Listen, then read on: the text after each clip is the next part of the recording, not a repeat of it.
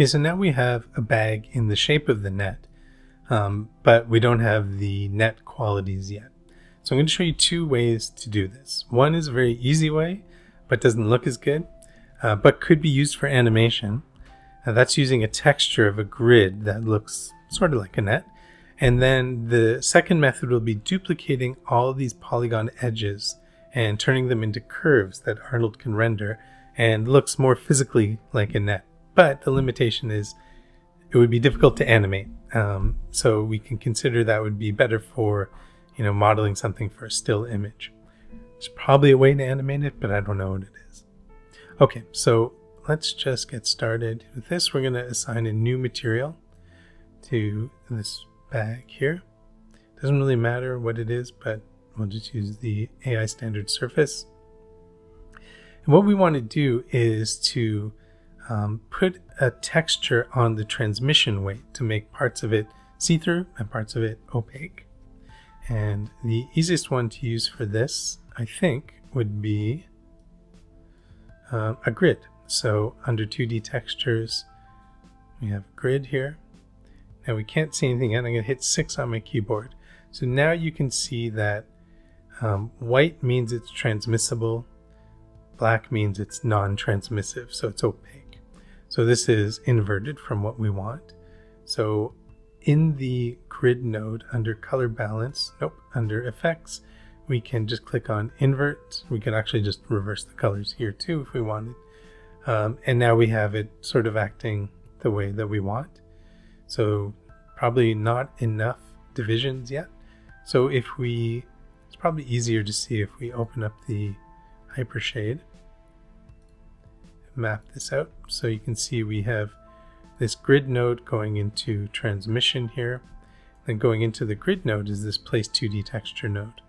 And what this allows us to do is change the number of divisions in the grid, essentially, by repeating the UV. So if I change this to 16 by 16, you can see we get a lot more grid divisions.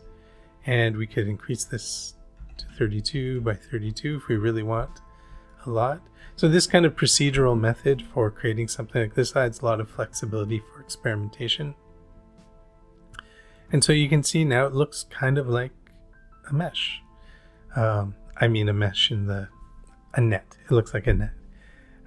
So now if we render this, so let's select this and just change the diffuse color. Let's name this. So net shader. Change the color from white to, let's just change it to red so we can see it a little more clearly.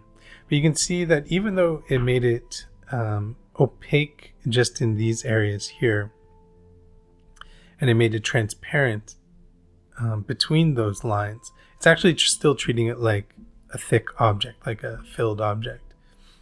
So there are a couple of ways we can solve that, and maybe using both. So right now, specular is got an IOR, index of refraction, set to 1.5.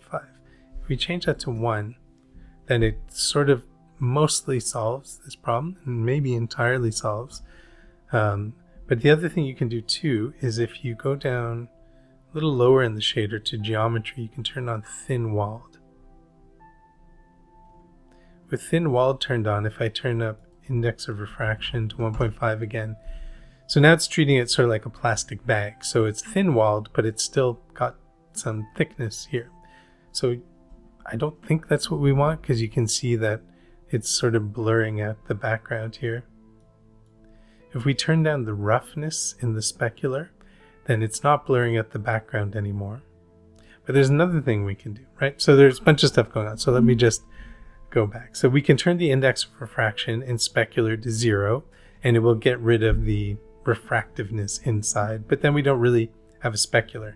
We may not want one, so that could be a good solution right there. We also turned on thin walled. So thin walled allowed us to still have a high index of refraction, so we can still see specular on the surface. But then I turned down specular roughness. It was at 0.2, and you can see it's sort of blurring out the stuff in the background, like you're looking through a plastic bag with kind of a rough surface. But if I turn that to 0, then we can see through. So there's one issue still remaining. we've got this big specular on the surface, but it shouldn't be on these transparent areas. We may want a specular that is on, let's imagine this is a big plastic net rather than made of ropes, and this would work perfectly for something like that. But we don't want specularity on these transparent parts, so we've got to correct that. So to do that, we can go into the hypershade, and we can use this same grid and run it into the specular weight here.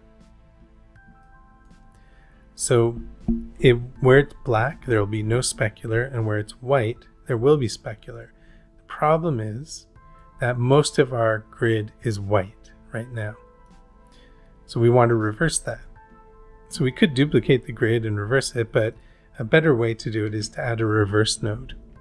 So I just hit tab, start typing reverse, and then we can take the out alpha, because we just want the black and white values, and put it to the input here, and the output here can go to specular.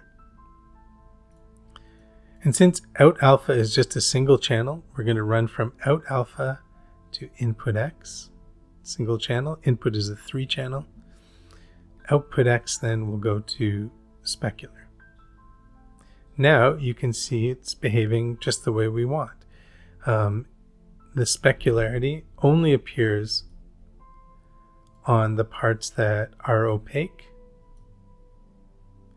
and not on the transparent parts. And one of the benefits of using the same grid and just running it through a different node is now if we want to change the number of grid divisions by going to the Place 2D Texture node, and let's say change this to 16 and 16, it updates both and it still works. Don't like this red color.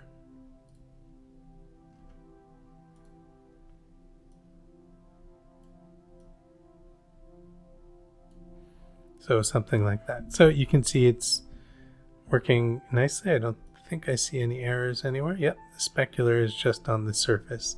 And we can still go in and change the specular. But if we roughen the specular, you can still see that it will make it cloudy inside there.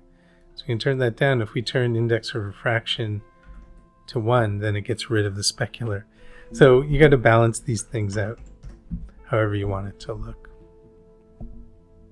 Okay, so that is one way of creating a mesh or a net-like looking object, this time using a texture. It's perfectly flat though, so there's no real dimensionality to this.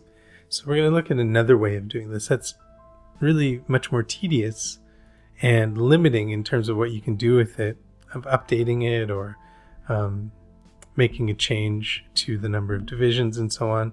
And we're going to do that by turning this into a bunch of curves.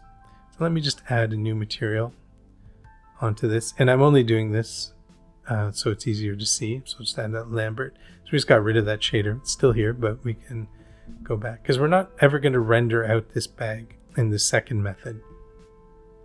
Instead, we're going to duplicate all these curves and render the curves. In Arnold, you can render curves, and there's some convenient tools for making that easy. So to turn the edges into curves, you just right click and go to edge, double click on one, it will select the whole edge path as far as it can follow, and then we go to modify, convert polygon edges to curves, right? And then we get a curve there, and then we just have to go through and keep doing it. So I can double click on that one, I can hit G and do it again. Now you may wonder, couldn't I just select all of them at once? And unfortunately, it will only do 2 selections. So if I've got 4 selected, hit G to run the same command again. You can just see it does the last 2 in the selection. So unfortunately, we have to do this more gradually. So I'll pause the video in a second and I'll do all of these. But just so you know, I'm also going to do these ones, the kind of latitude ones. So hit G, then we'll get that one. So we'll get all of these. Okay, I'm done. That took about 5 minutes. You can see that I've just duplicated all of those edge loops into curves. So we have a representation of that shape just made with curves. So a couple of things to consider here. But what's more important is to now select all of these curves and go to Arnold Curve Collector. So what's a curve collector? Curve collector is like a group for curves with extra benefits. So if we open this up in the attribute editor, or if we look at it in the outliner, you can see all of those curves are just inside this group. But the top level of this, the curve collector itself, has qualities that can be shared by all the curves within it. So for example, we want to make these renderable, and by default they will be now that they're in a curve collector. And we can change the mode from ribbon to thick, and we can change the width from 0.01 to say 0.1. And let's just render it and see. That's the old one, right? So now you can see that it's actually rendering those curves as objects. So there's a width profile here, so you can use this to make them vary in thickness. You can also add a shader here. So if we just click on the checkerboard there, we can add one of our normal Arnold shaders. You could also try with the AI standard hair if you want. It can maybe give you, since these are thin, long objects like hair, that might give you some effect that you want. But I'll just use a standard surface, and I'll use a preset, I don't know, like plastic. Right, and so we can get something like this. Maybe just turn down the blue color a little bit. So plastic has subsurface scattering built in, which might not be necessary for something like this. Go to rubber